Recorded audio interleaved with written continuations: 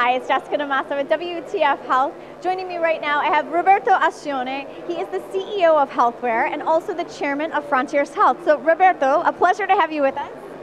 Thanks for having me. All right, so we are here at Frontiers Health 2019. Key takeaways from you from this year's conference. Wow, in a few seconds, it's a lot. I mean, this has been now over 3 days, half plenary, half parallel.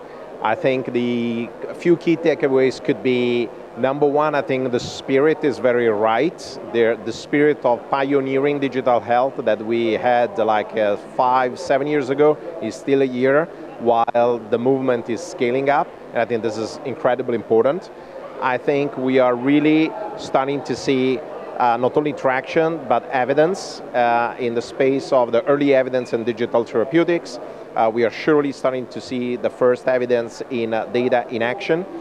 There's been a session on patient centricity, which was overcrowded with people standing up and staying, where we were discussing how the patient centricity is finally getting activated through technology.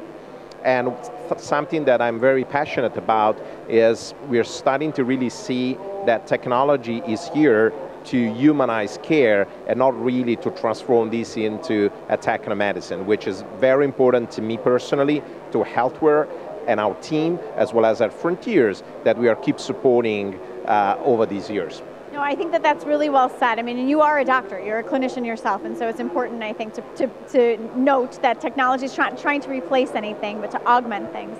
So I wanted to ask you, because I feel like Frontiers Health is really emerging as the digital health conference in Europe.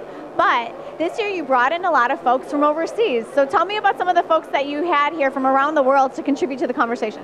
Yeah, Frontiers was born to give a home to the European ecosystem that was at the time, about 5 years ago, starting to thrive. I think has really expanded globally, not only fast tracks that went from Shanghai to San Francisco, and there will be more next year. But also this year we had, for example, the Strategic Venture Group out of the US with Mons and I and other partners that are investing strategically into startups, which is clearly US focused with great attention to start to talk to the rest of the world. But also we had for the first time Ping An Group from China that has been taking a panel on healthcare delivery and how these big insurance groups are really instrumental to scale digital health. And also we had a lot of participation for the Nordics as well as from EMEA region. So I think it's really growing at the global level. We are very proud of that.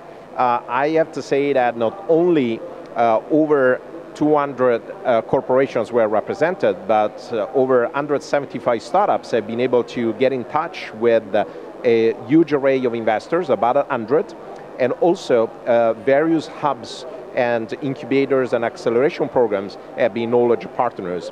And this is keep growing, and I think that's reached the scale that will be the one for the upcoming years. We've been around 700 people, which is probably about to the right size.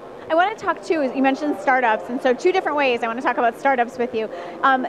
Key everybody in on some of the accelerator programs that held different programs here at Frontiers. So I know Almirall launched their digital garden here, Bayer G4Hay had a program as well, but talk a little bit more about that and how important that is to help build that established healthcare company, pharma partnership pathway for the startups. Yeah, no, that's a great question. This is an ecosystem play nobody can do in isolation. We heard this a zillion of time. What we are doing as Healthware, and for a portion of our work in the Healthware labs, especially vertical, and to an extent with Frontiers as contributor and as animator of this ecosystem around the conference, is really to activate these partnerships. We also have new people dedicated only to that in our team. So now, what this is about, if you look at startups like the spinning wheels of cars, right? And the big corporations that had the whole infrastructure with the big engine and whatever, then you need a gearbox, right? That it makes these different parts of the system kind of really functioning together. So this program is well designed, are able to provide for that, and given there's a need to concentrate and connect multiple players from the ecosystem, this as a platform is where the companies already are or desire to be, the different players within the ecosystem are as well. So it's proving to be very efficient to run here. Selection, contests, business meetings, matchmaking. Some are happening, in public. Some others are happening even behind the scenes in closed-door meetings. We love those closed-door meetings. This also is Frontiers. It is, absolutely. And the other thing I wanted to mention about the startups here, one of the things I noticed was that you had a lot of startups that have been really successful up on stage. So, and I'm not going to name them all, but just some of them. I mean, you had Kaya Health, Click Therapeutics, we had Silver Cloud, we had companies that have gone public, 2 of them, Health Catalyst, and gone public in the US, Health Catalyst and Livongo. Why is it important to bring some of these startups that are a little bit further along, later stage, bring them up and have them speak on stage and have such visibility at Frontiers? It's very important on so multiple levels. I'll pick 2 that I think are very important, and one that goes back to the spirit. Some of these companies were here at the startup discovery session, so much smaller scale, seeking funding or partnerships, and they made it through. It's super important that these guys, as they scale, which is also a bit of the story of our own company, go back to the ecosystem and share the learnings, both positive and negatives. So that's one reason. The other reason is that as you scale, maybe you can scale on your own, but you can also scale with partnerships. So maybe some of the early stage companies of today might become partners on specific vertical of larger scale companies that have already reached a certain critical mass.